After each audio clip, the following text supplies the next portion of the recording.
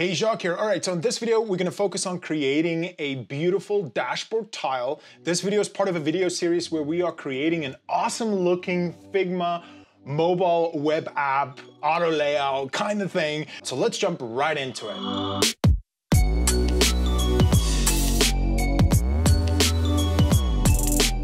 All right, so in the previous video, we created this beautiful widget. We created this add device and we added a few icons there. Again, if you haven't checked the video out, make sure to check it out. This is all part of a big video series, as I said in the beginning of the video, where we are creating this beautiful home automation app in Figma. And again, using auto layout, crucial, crucial, crucial. All right, so what we're gonna do in this video though, is we're gonna create this beautiful dashboard tile. And I'm also gonna add, and I'm gonna show you how I created this icon. And I'm also gonna show you how we can use our assets, our components that we created in the previous video to add it in there. So let's jump into it.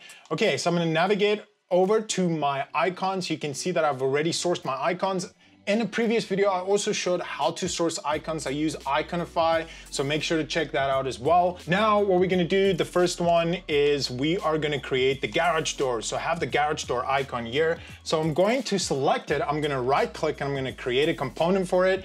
The next one is we need to use the little light bulb. So again, I'm gonna click on this icon and I'm gonna create a component of it. Okay, let's navigate back to our dashboard. So I'm gonna select my dashboard. I'm gonna go to my layers, have a quick look. We can see that we have container and we created that in the previous video. And we have add device container. And when we select that, navigate down or scroll down, we can see it selecting that add device with that icon buttons. All right, so now we're going to select our container. We're gonna start creating this beautiful dashboard tile. I'm gonna navigate over to my assets and I'm gonna start dropping in that icons component that I just created. So I'm going to select the garage door. I'm just gonna drop it in. We can just drop it in. It doesn't matter where it is right now. We can definitely change that up. So I'm gonna drop those two in and we're gonna navigate back to our layers. And we're gonna see that I dropped it in exactly where we don't want it.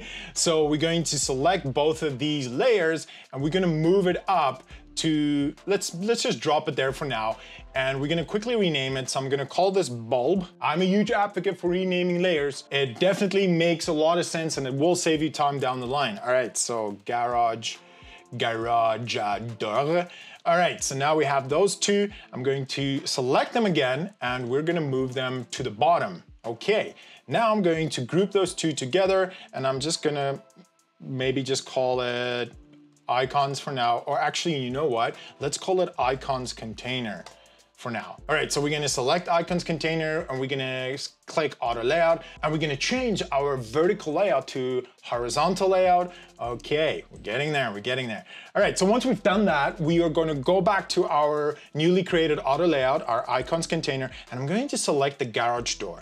And what I'm gonna do now, that's right, I'm going to group it again and we're just gonna call it icon garage. Again, you can call it whatever you want. And as you've known, as you've seen, we're gonna select auto layout.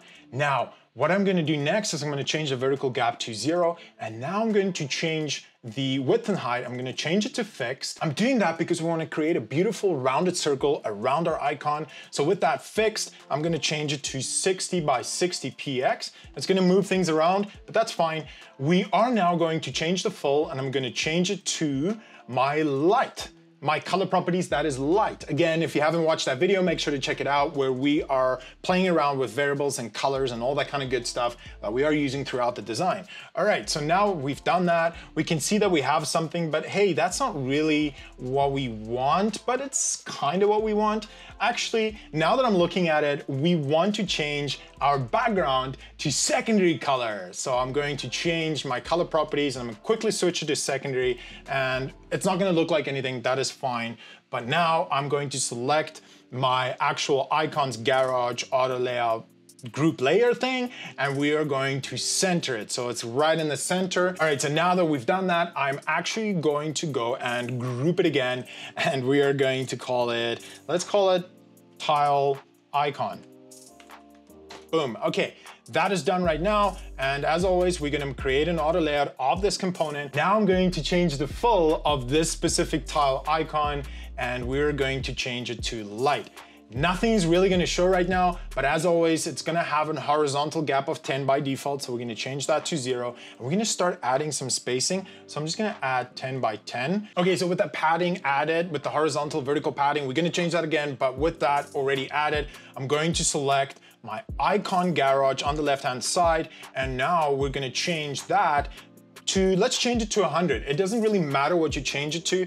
The important part is as long as it's over a certain amount where it looks like a circle. And the reason why it would look like a circle is because we've changed the fixed width and fixed height to 60px. If you don't change that, it will make the whole circle look squished. So it's very important to change the fixed. Okay, so with that changed, we are going to select our tile icon, and we're just gonna add a little bit of a radius to it. You can see with this design, we have a bit of a radius, and we have 20px radius.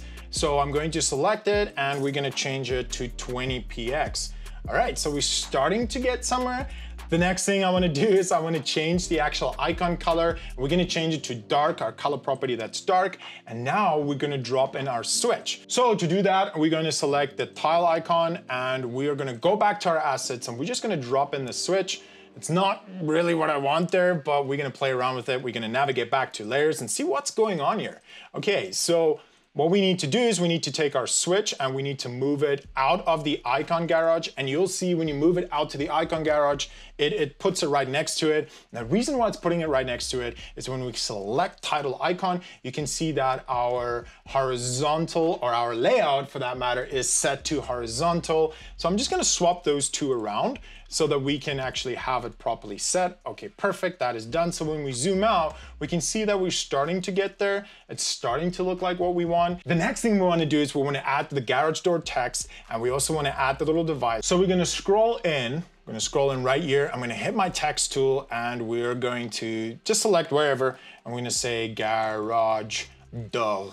Perfect. A little bit of French there for you. All right, so next we're going to select our garage door text, and we're going to need to move it up. So I'm gonna move it up right here, but it's not where we want it. We need it below the actual icon and the switch. To do that, as always, we're going to select our switch. We're going to select our icon. We're gonna group it again. We're going to rename it. I'm just gonna call it row for now.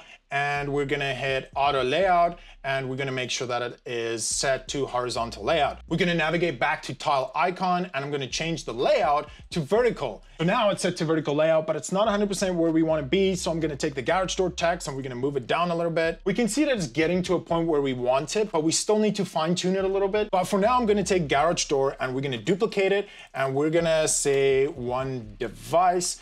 And now we need to change a little bit of color here because we can see that everything is 0, 0, 0, 0, 0. That's not really what we want. So we're gonna select both of those text items, and we're gonna change the full property to dark. Just a little bit of an off black there, a little bit of an off pepper color. Good, that's what we want. Now we need to change the actual font size of it, and I'm just gonna navigate back to see what kind of font size I used. I used 18px medium and 14. So I know that I already have text properties for this. When I select garage door, oh, I can see it's already 18px, but I wanna use my text properties, my text style. So I'm gonna select heading 3, so everything is connected. And the reason we do that is because down the line, when we want to change a few pixels here and there of the font size or the thickness, it will change it throughout the entire design. So that's definitely what we want to do. Now, the one device, when I scroll back, I can see, I'm just going to select the random one. We can see that it has a custom color. So we definitely want to add a custom color to it. So I'm just going to say off black. I'm just going to hit OK. And we can also see that it is 14px regular. Now, the previous text property we created was 14px, but it was light. So I'm going to go and create a new text property, and I'm just going to call it heading small alt for alternative.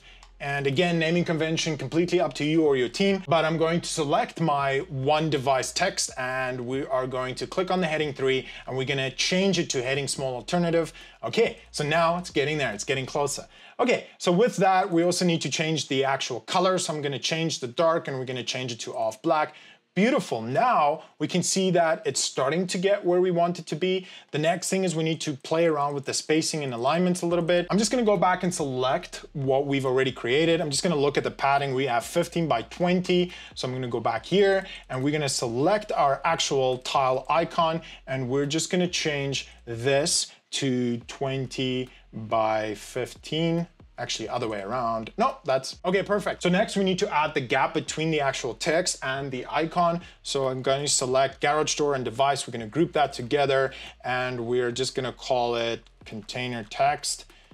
And we're going to select auto layout so that we can actually play around with the gap in between of these two items. And we can do that by changing the horizontal gap. And actually, I like it to be around there. That's perfect. Now we need to change the actual gap between the icon and our text. We're going to do that by clicking on tile icon. And we're going to change the vertical gap. And we're going to change it to 20. We're gonna make sure that it matches what we have on the sides as well. All right, so the last thing we need to do is we need to change the spacing between our actual switch and our icon.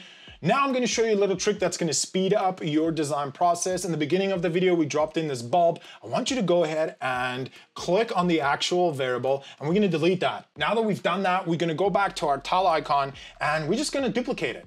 Now this is gonna save us a lot of time because we don't have to actually go and create everything that we've just created. Simplicity is key, so now with this duplicated, I can just go and change around a few things. So the first thing is let's go and change this icon. I'm gonna select the icon and I'm gonna make sure in my layers that I've selected the icon. I'm gonna go back to assets and we're gonna take a little bulb and we're gonna drop it in there, boom. Okay, now I'm going to go back to my layers. We're going to select the garage door variable and we're going to delete it. Now we have our beautiful bulb there and we are just gonna change the name. We're gonna change it to bulb and I'm gonna change the color. We're gonna make sure that we select, I'm just gonna open up this a little bit so we can see here. We're going to select the vector within. When you select the bulb and change the color, it's going to change the background of the bulb. That's not what we want. We want to select the vector and change that to dark. Okay, so now that we've changed the color of the bulb, I'm going to change the actual wording at the bottom and I'm gonna change it to driveway light.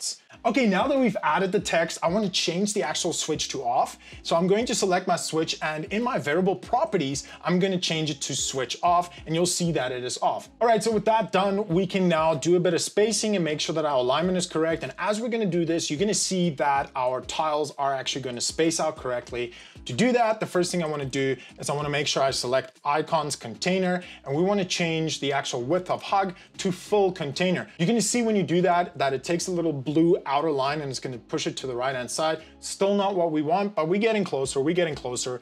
We're going to take the tile icon of the first one and we're going to change our width to full container. So it's going to space it all out. And we're going to do the same for the first one. We're going to change hug to full container. The last thing we need to do is we need to get our switches to be on the right hand side. You'll see that it's closely grouped together with the actual icon on the left hand side. To do that, we're going to select our row and we're going to change this hug to full container. And we are also going to change our horizontal gap to auto. And you're going to see that it's going to space it out to the right hand side, exactly what we want. Okay, so we're going to do the same for the other one as well. I'm going to select row and we're going to change the hug to full container and we're going to change the horizontal gap to auto and boom, it's done. Everything is done exactly what we want. And now the last thing we're going to do is we are actually just going to duplicate it. We're going to duplicate our icons container by hitting Control D and we have two of them. All right, so now with the tiles created, we've created beautiful tiles with a switch on and a switch off button. The last thing we need to do though is we need to add the actual title. To do that, I'm going to hit the text tool, I'm going to drop it in and I'm just going to name it My Devices. And we're going to see that it's already set to heading 3. That's perfect. That's what we want. And I'm just going to take these two boxes and my device on the left hand side in my layers. I'm gonna group that. We need to go and create this effect where the bottom row tiles are slightly hidden. We're gonna do that by selecting our group. I'm just gonna rename this to tile container. And we're going to now create that hidden effect. So to do that, we're going to select our tile container and with the alignment, we're going to move the actual align to be at the top. If you don't do this, it's not gonna work the way that we want. So we're gonna change and select that to align to the top. The next thing I'm gonna do is I'm gonna change the hug. We're gonna change it to fixed height and we're gonna start playing with that height so that we can start hiding the actual tile. We just wanna make sure that it kind of, you know, just has a little of a hidden effect. Okay, done. There we go. We have our hidden effect right now. And in this entire video, we created this beautiful tile with a switch on and switch off effect. In the next video, we're gonna focus on creating this mobile menu that we have on the bottom side. I'm gonna show you exactly how to do it. All right, so with this done, make sure to like and subscribe to my YouTube channel. I am posting videos daily. We are currently working on this beautiful mobile app in Figma using auto layout. It is a video series. Make sure to check out the other videos. In the coming videos though, we are going to start playing around with development. We are going to start playing around with Visual Studio Code. I'm going to show you everything, so make sure to check that out as well. Thanks for watching.